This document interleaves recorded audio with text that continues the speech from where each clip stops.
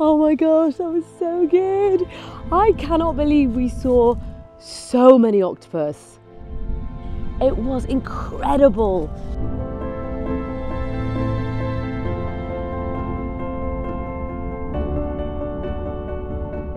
I'm gonna sit down and I can tell you all about it.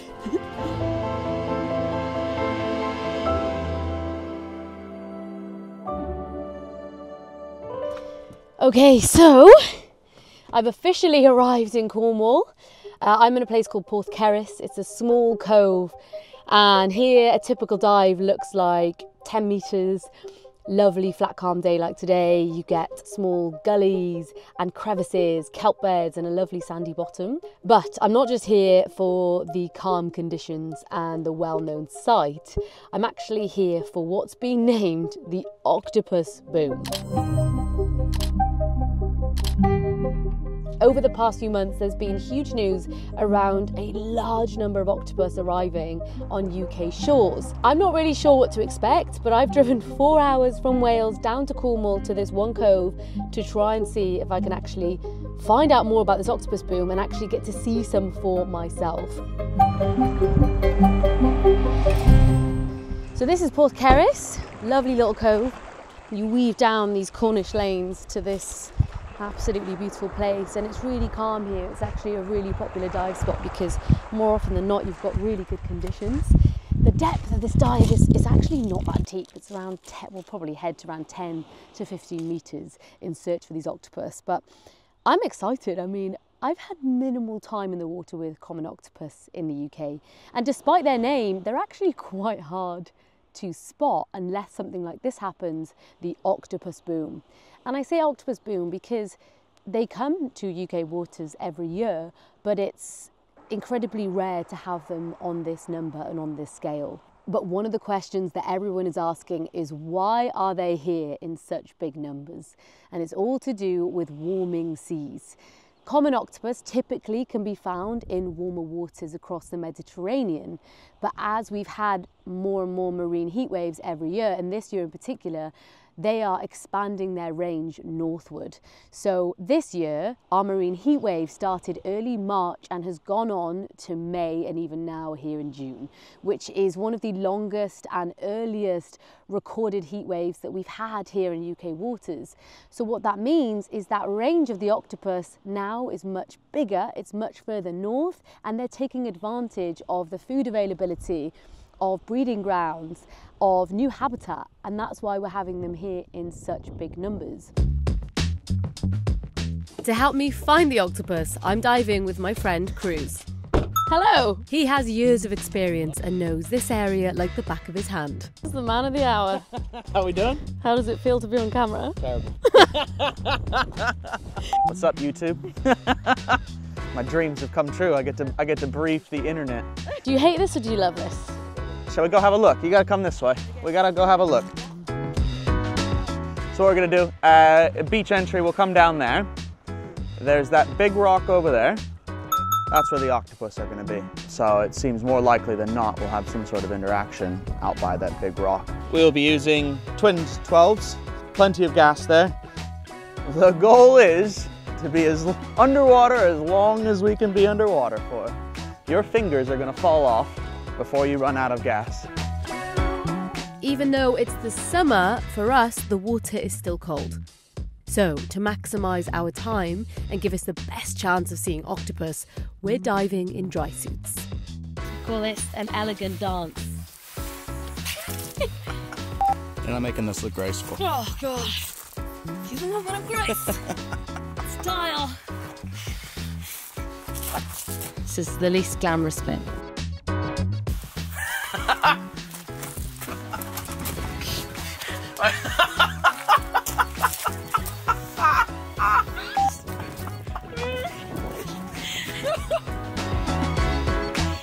Get it over your forehead.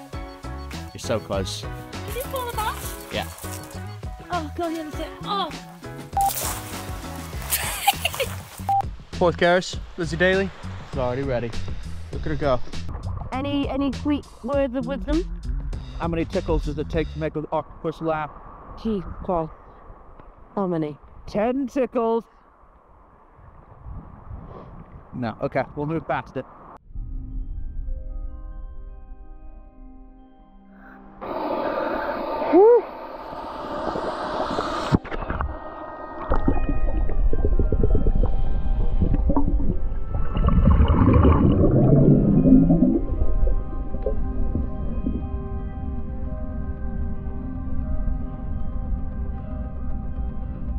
As we descend down to the rocks, the visibility isn't ideal.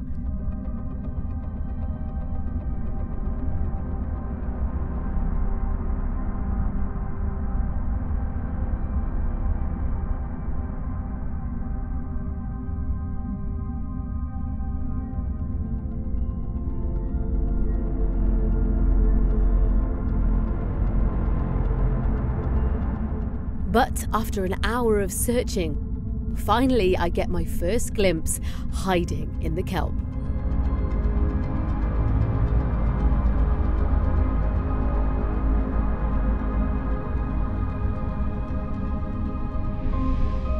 After only seeing photographs of these fascinating creatures in UK waters, it is incredible to be having an encounter like this.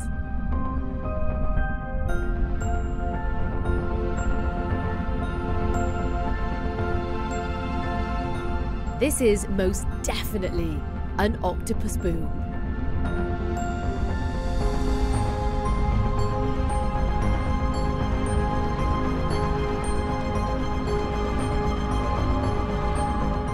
When they start to swim, that's when you get a chance to see how amazing these animals really are.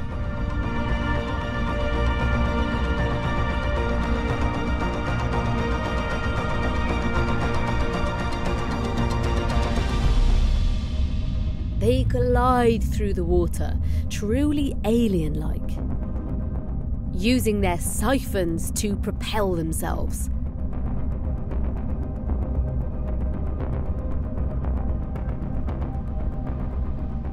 Octopus have a unique nervous system with a central brain connected to each of their 8 arms, allowing for incredible control and multitasking abilities in the water.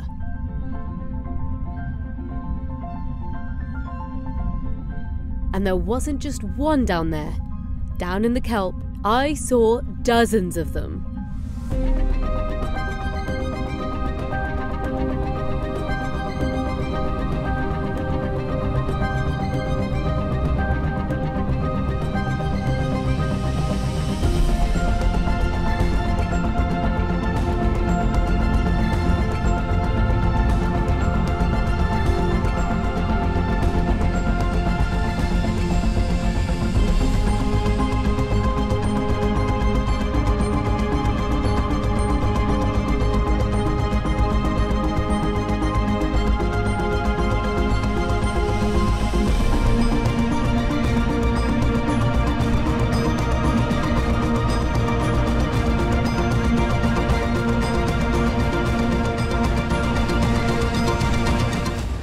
Well, we found them. We found all of them. We found every octopus. Every octopus in the sea. In the possible sea! Ah.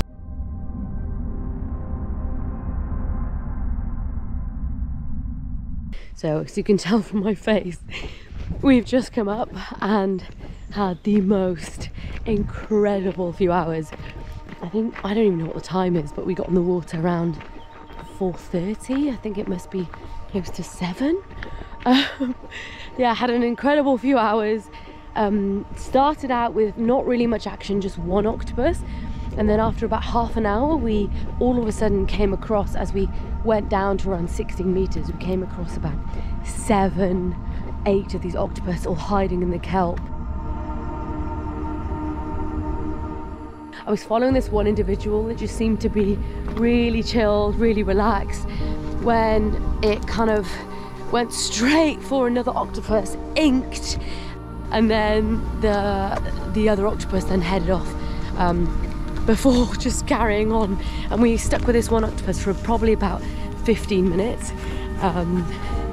Yeah, such intelligent animals. You can really see how they look back at you with those incredible eyes, and you know, depending on where we actually saw the octopus, whether it was against a bit of rock in a crevice, against the kelp, it totally changed their overall appearance and their shape and their colour, which was incredible to see in real time.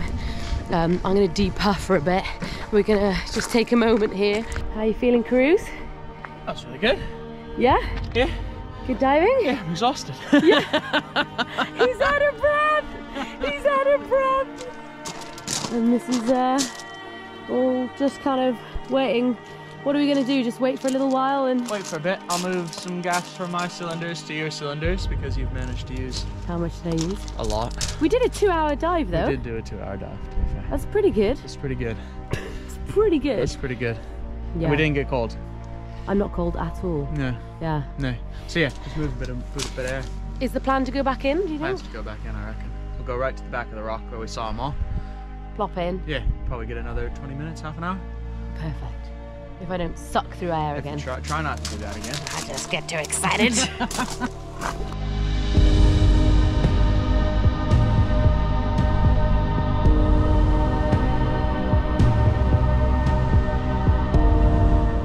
On the second dive, I'm reminded what a privilege it is to be seeing these animals so up close. To share the water with them right here on my doorstep.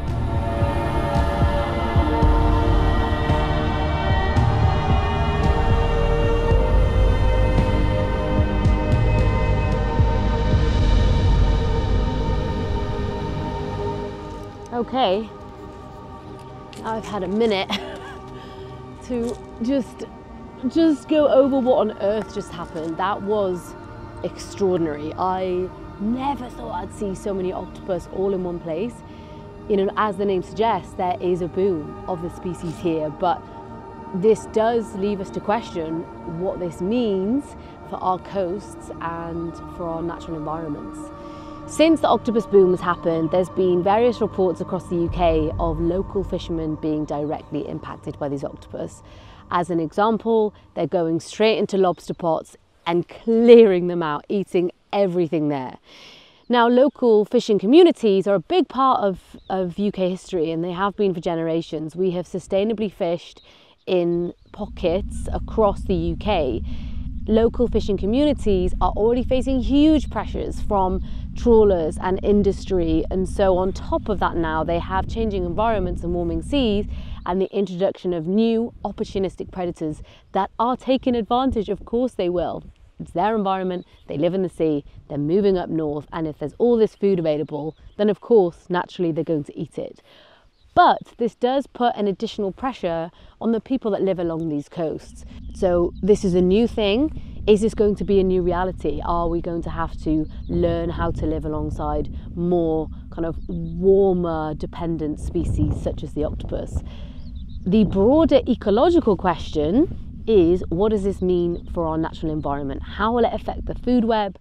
They're a brilliant, sophisticated predator. How will they outcompete potentially other predators? And also the prey that exists here, are they going to be able to keep up with the number of octopus actually here hunting and doing what they do best? Now, I know a lot of people switch off when it comes to climate change, but these warmer seas are not really a surprise, to be honest. And they may even become our new reality. We're seeing these trends over the years. This year in particular is unprecedented, but I wouldn't be surprised if this isn't the new normal, which leaves us to question, what do our seas look like in the future? How are we going to be able to cope with this rapid change? And are our species going to be able to cope? I always try and stay as positive as possible about this kind of thing, but this is right here on our shores, underwater, just 100 meters away from me. It's a tangible change. It directly impacts all of us. It's quite hard to see. I mean, obviously I'm buzzing to have had that encounter. I'm in awe of octopus. They are just incredible. But the other side of me feels devastated that this is potentially the new reality. And so many people find the idea of climate change quite hard to grasp, but here we are filming it on our shores, in our waters. It's potentially the new reality. And it's something that I think we're all going to have to wrap our heads around. So if you watch this video, I want you to take away, firstly, the beauty and the wonder of a species like an octopus, but also think about what this means for our seas and for the future of our oceans globally. We know there's huge pressures across the world on our oceans, but we'll just have to see how this story continues from here.